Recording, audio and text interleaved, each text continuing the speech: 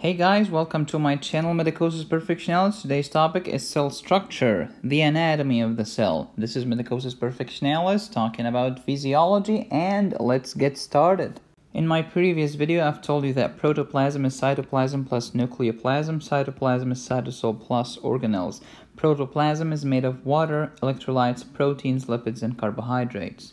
More than 200 years ago, Antony van Leeuwenhoek discovered a lumen at the center of the cell that now we called nucleus. Little did he know that hundreds of years later, medical students will be stuck trying to study this thing called the nucleus. Thank you, Mr. Leeuwenhoek. Again, cell membrane has the cytoplasm, and these are the organelles inside of it. These are membrane-bound organelles. That's what makes these cells eukaryotic cells instead of prokaryotes. Very cool. All of these membranes are made of lipids, especially lipid bilayer.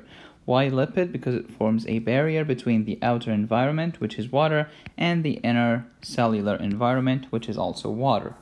So we have the cell membrane, then we have the nucleus in the center. It carries the genetic material in form of DNA and organize it into chromosomes. Cytosol allows for diffusion of molecules through different areas of the cell. Very nice.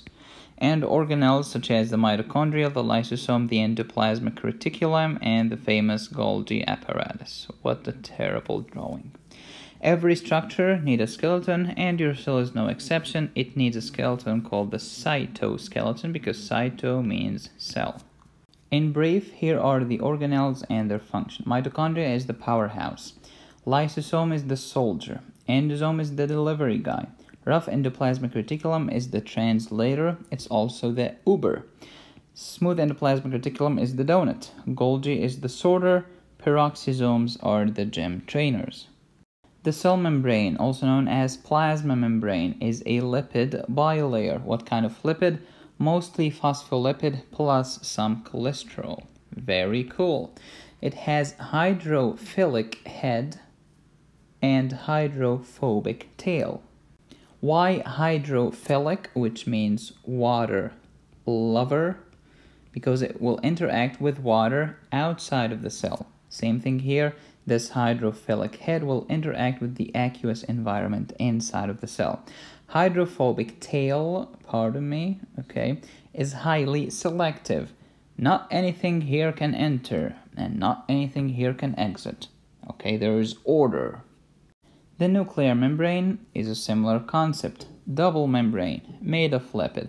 Outer membrane, inner membrane, and intermembrane space, also known as the perinuclear space. It has some pores to allow entry and exit of some stuff, and it maintains the internal environment in the nucleus by separating the nucleus from the cytoplasm. The membrane pores allow selective exchange between the nucleus and the cytoplasm and vice versa. Molecules go by carrier proteins because they are big.